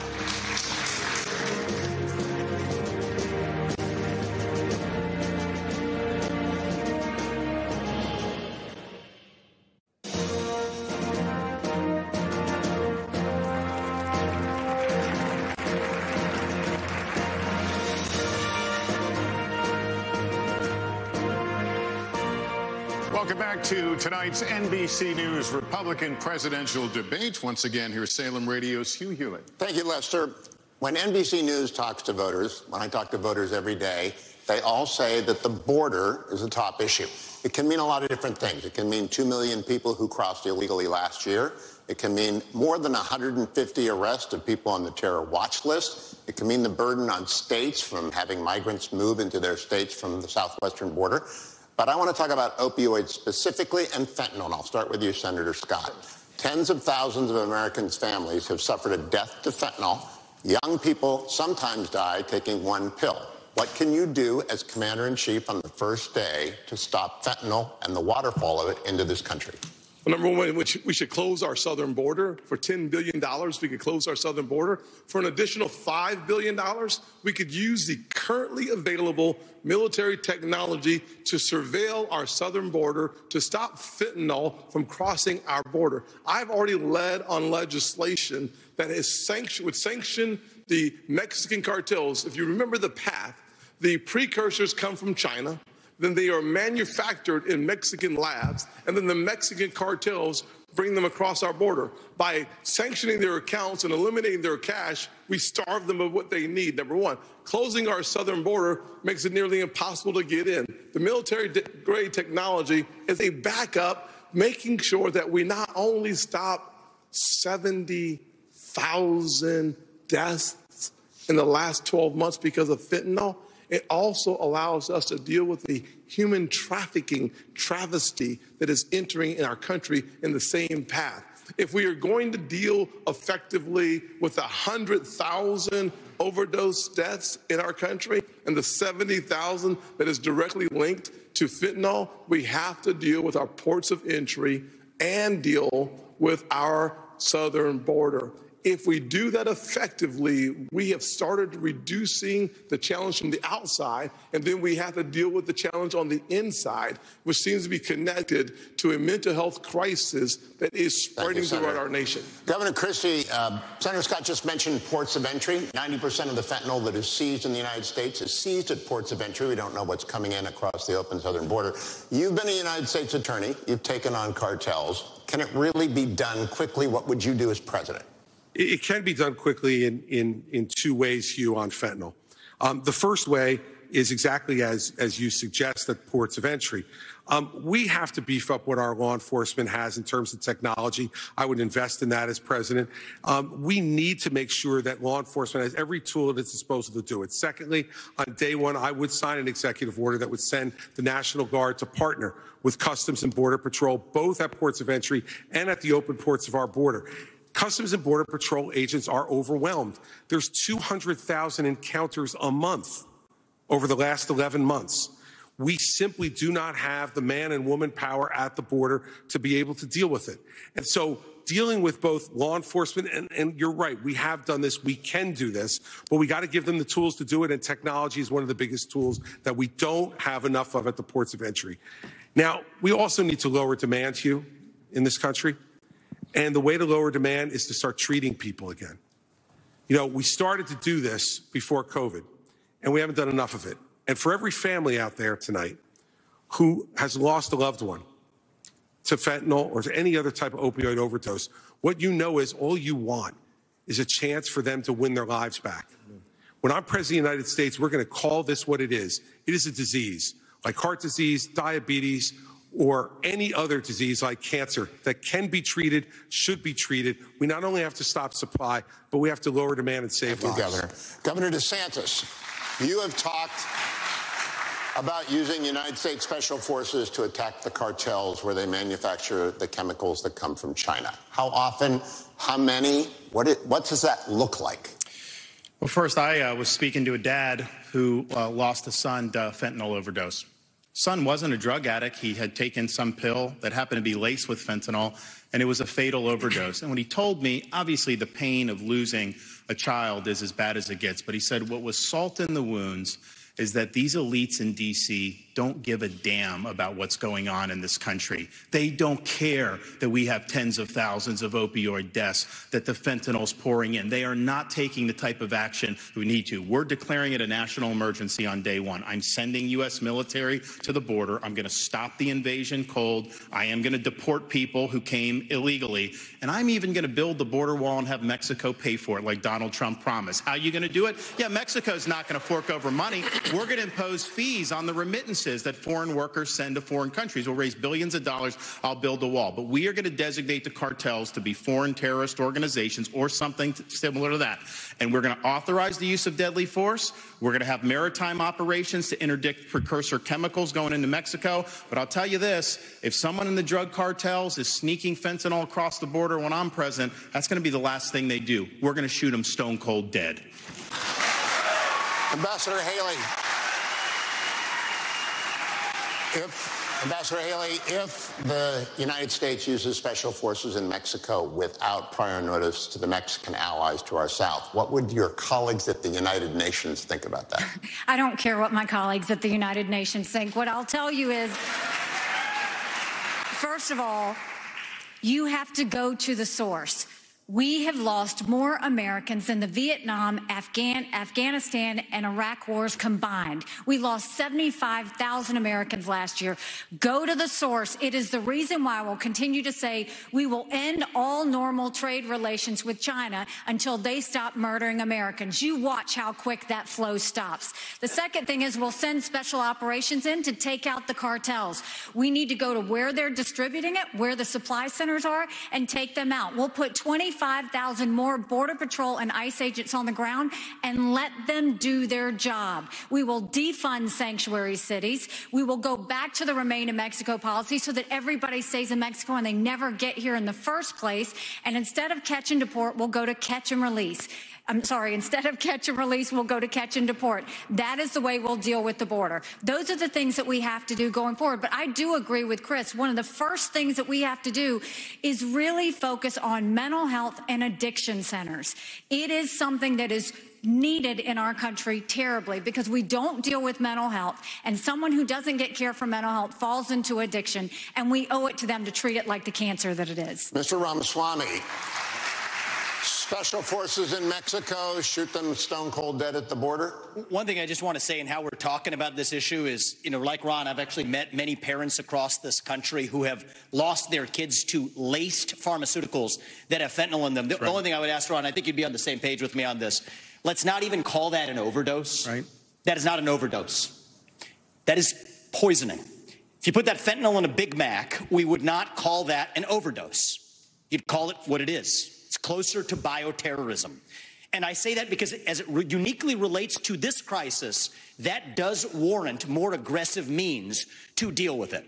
So there's a new presidential election in Mexico in 2024. People may not be aware of that. It's going to be someone other than Obrador, who has been a disaster in Mexico. I think he's even mentioned me obliquely in speeches to say that somebody who would do this shouldn't get anywhere near the White House. Well, AMLO, get out of the way. There's going to be someone else in charge. I hope to build a good relationship with that next president of Mexico. We'll use our own military to seal our own southern border.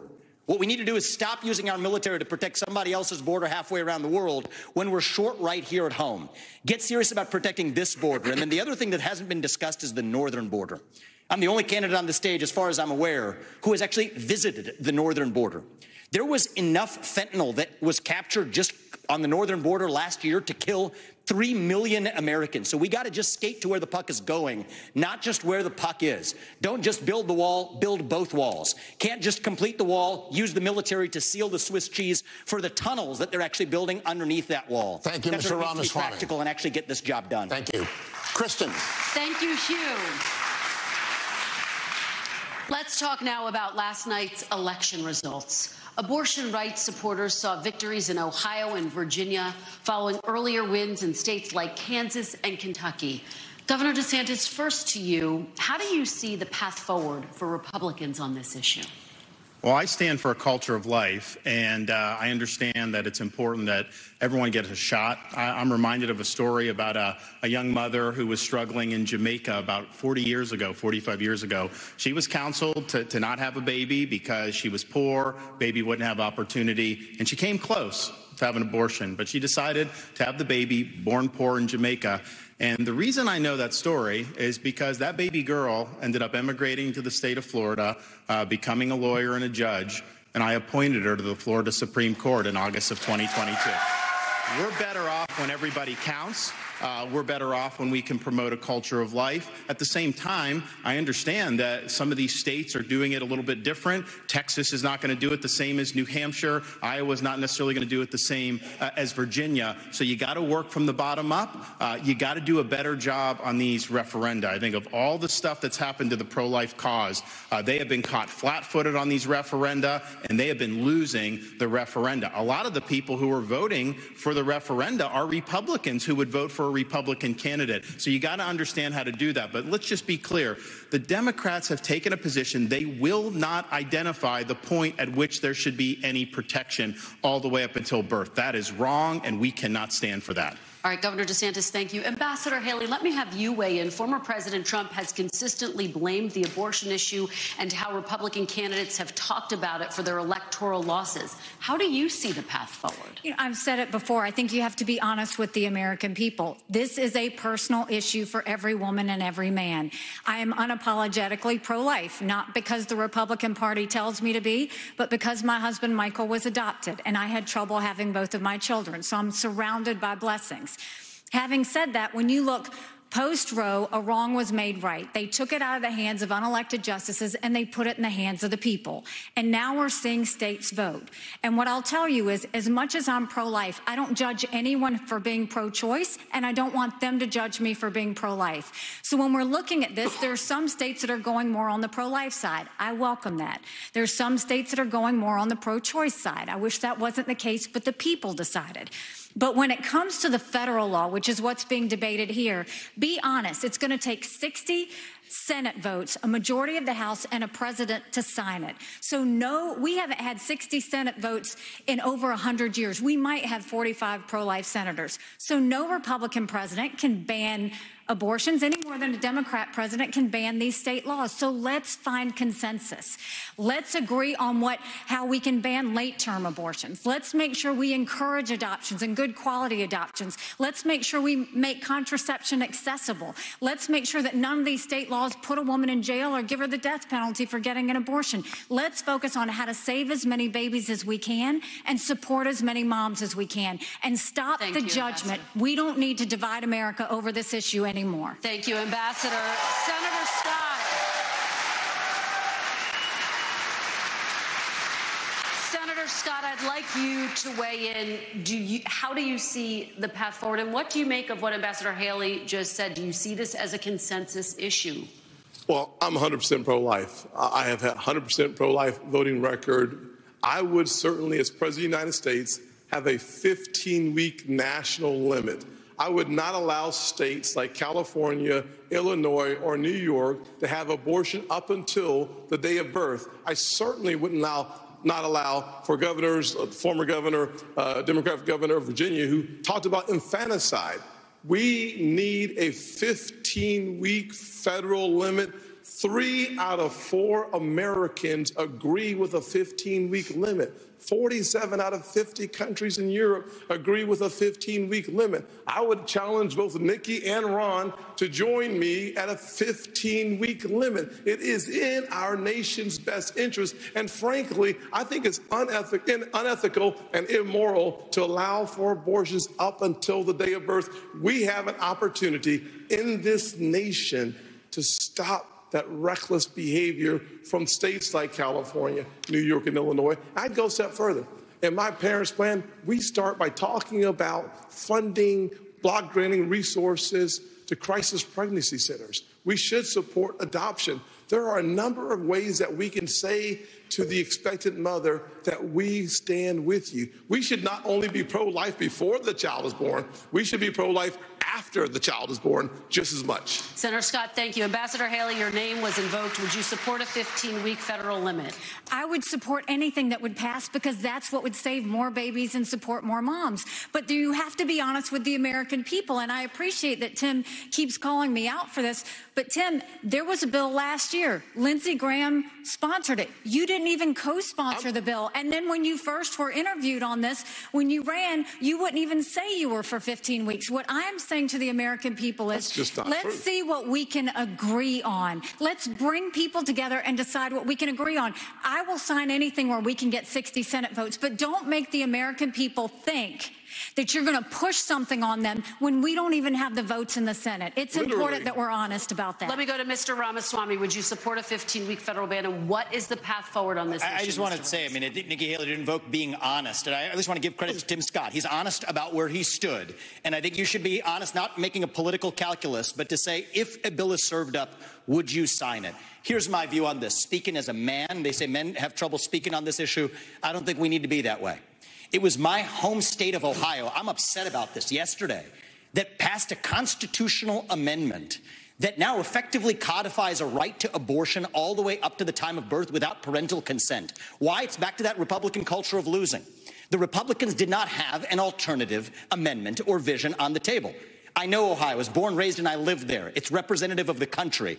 If in the state of Ohio we talked about access to contraception, adoption, and also here's the missing ingredient in this movement, sexual responsibility for men.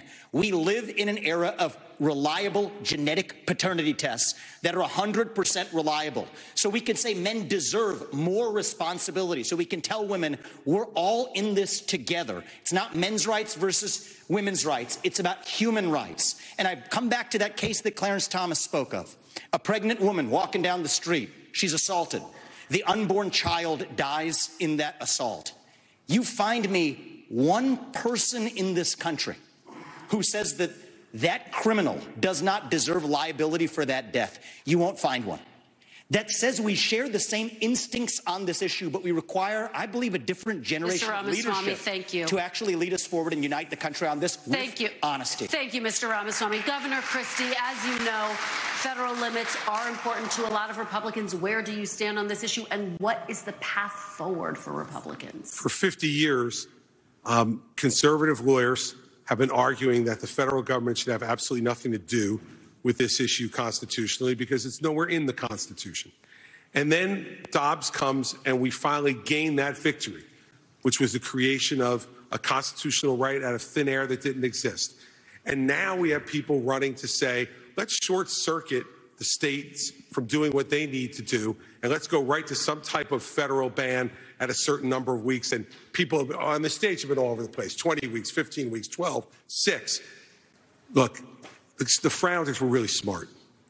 And this is an issue that should be decided in each state. And I trust the people of this country, state by state, to make the call for themselves.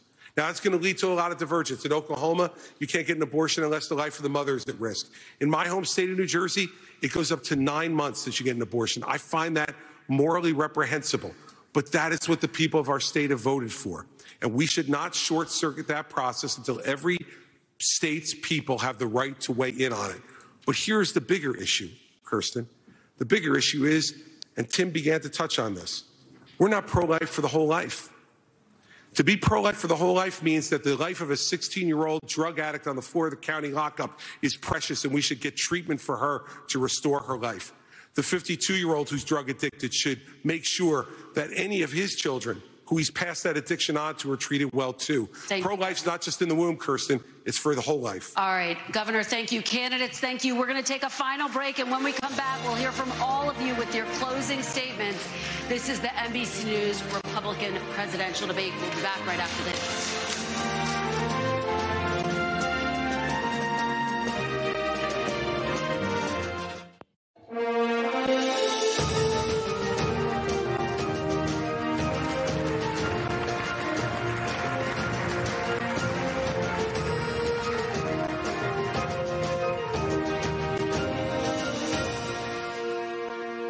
Well, welcome back, everyone. With only 2 hours for a debate, we know there are other major issues that are important to Republican primary voters. I'll ask you each to please use your closing statement to focus on any topic you didn't have time to address and why you and not former President Trump would be the party's best choice to tackle these important issues. You each have a minute. Senator Scott, we'll start with you. 1 minute. There's a crisis that is growing in our nation, and that crisis is cultural and spiritual. We need a renewal, a great awakening. We should reject the left's valueless, faithless, fatherless society. We should turn back to faith, patriotism, and individual responsibility. We should stop choosing victimhood and start choosing victory. We should stop kneeling in protest and start kneeling in prayer. There are basic truths that built this country. If you're able-bodied in America, you work. If you take out a loan, you pay it back. If you commit a violent crime, you go to jail. And if God made you a man, you play sports against men. I do not just want to... Audience, please. I do not just want to win the battle against Joe Biden. I want us together to win the war for our Christian conservative values that changed my life. Senator Scott, thank you. Governor Christie, you have... That's why I'm asking you for your vote.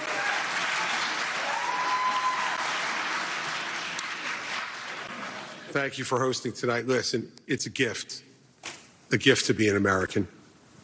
And I'm running for President of the United States because I'm tired. I'm tired of seeing the division. I'm tired of seeing the anger. And I can see in the eyes of Americans their exhaustion. Their exhaustion from the petty, personal politics that have taken over this country over the last number of years. I'm running for president to be a president of consequence, to do the big things, to make sure that America's role in the world stays number one, that we stand up for our friends and allies around the world, and we stand up for what we believe in right here at home. And it's not to eliminate our differences. Our differences has always been our strength as a country, not our weakness. But you can't truly say you love America unless you're ready to open up your heart to every American. I'm going to open up my heart to every American as president, and I will make sure that I return honesty, integrity to the Oval Office. We deserve and should accept nothing less. Governor, thank you very much. Let's go to Mr. Ramaswamy now. Your 1 minute. We've talked a lot about foreign wars tonight, but we're in the middle of a war right here at home. It's a war not between black and white or Democrat and Republican.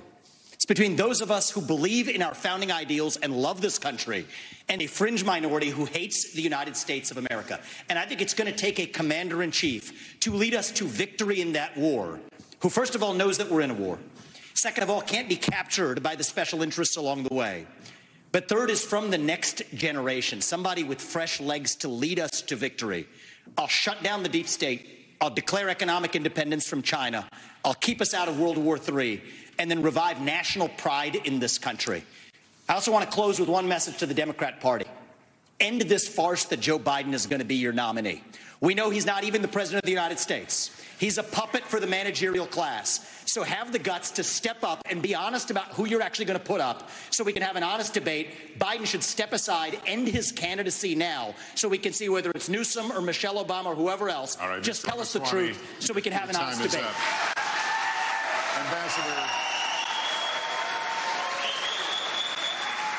Ambassador Haley, you have 1 minute for your closing. Thank you.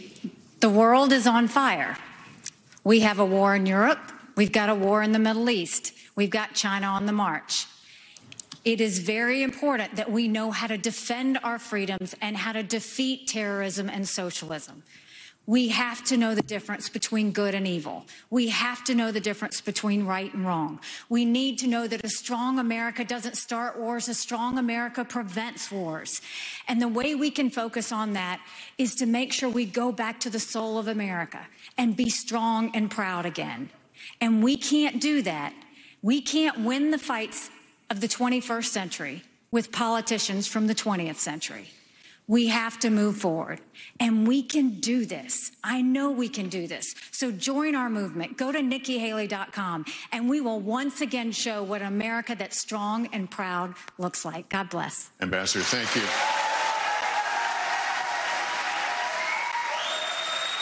Governor DeSantis, your closing. You have 1 minute.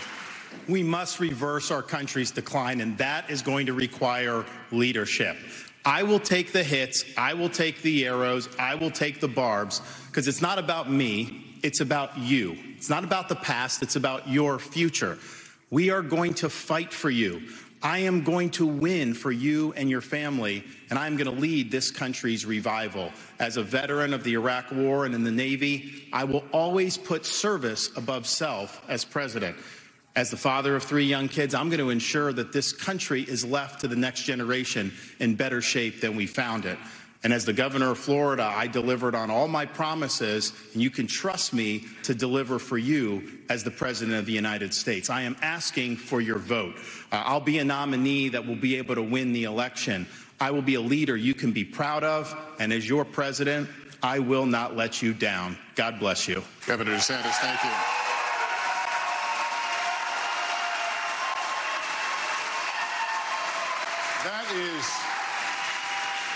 That is going to conclude our debate. The next line says, if the audience can hold their applause. That didn't work out. But anyway, for just a few more seconds, I'll ask you to just hold the applause. On behalf of my fellow moderators, I want to thank the candidates for their time and for this spirited debate. Really good, deep conversation, and we appreciate you all being here. Thank you as well to our wonderful hosts here at the Adrienne Arsh Performing Arts Center. On behalf of the Republican National Committee and all of us at NBC News, good night, everyone, from Miami.